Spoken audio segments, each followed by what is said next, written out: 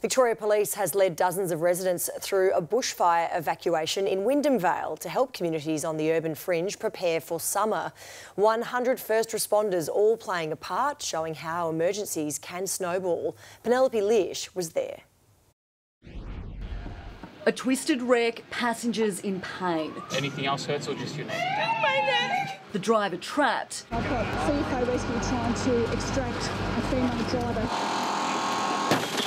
It might be a simulation. 1, 2, 3, complete roof removal. But it's a very real look at the dangers of trying to flee a bushfire. I saw they were cutting the car's roof to get the driver out. Driving through smoke, a hazard not only for those trying to escape. If people do decide to drive and they do have a collision, it takes the emergency services to focus on that incident. Wyndham Vale residents put through their paces during Operation Walkaway, ensuring those on the urban fringes are prepared for fire in the event it impacts built-up communities. Identify where they're at, and if they're on the urban fringe, then understand what our protocols are. The community using the 2 streets back plan to relocate to a safe place, a nearby park. It's good for awareness, I think, and just not what to do in case of danger. The exercise not just about training residents, but helping emergency services. It's about a multi-agency preparation so that each agency can actually prepare for the upcoming fire season.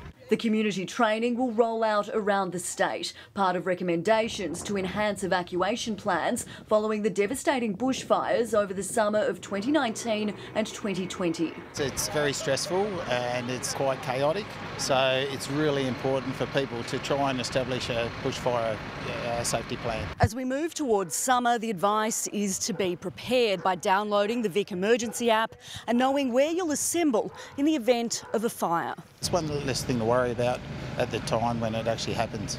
Penelope Lish, 9 News.